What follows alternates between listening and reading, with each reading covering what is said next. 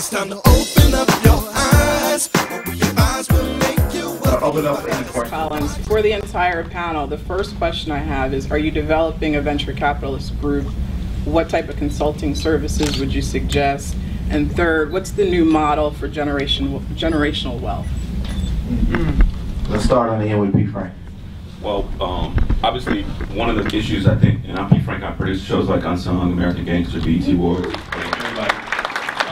Like you said, I'm so happy to be here because, you know, ownership is what I'm about here. I produce a show called Unsung, which airs on TV One. I also produce a show called Celebrity Crime Files, American Gangster. I was formerly executive editor of The Source magazine and worked a long time. BET Awards and all sorts of content on different levels, the Olympics, of which I won an Emmy. But today, you know, as a hip hop person,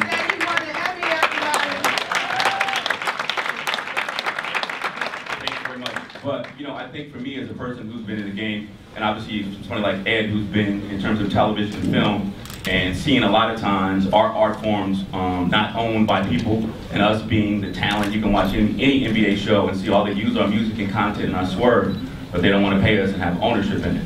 So, you know, one of my frustrations from, you know, I'm not going to name names, but some of the biggest television shows that you watch, there's no black editors. There's all white executives. We own none of it.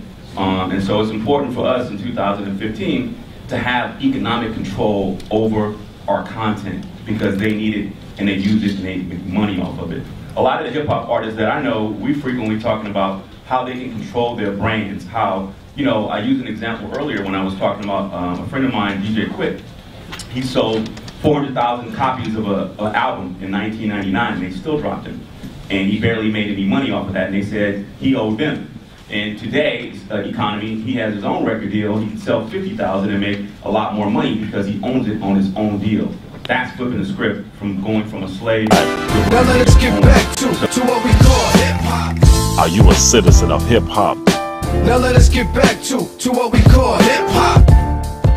The venture capitalists and the tech giants, the guys that I meet that goes, oh my God, Ed Love, I grew up watching you on television. Now let us get back Log on to what we call hip-hop. rainbowpush.org now.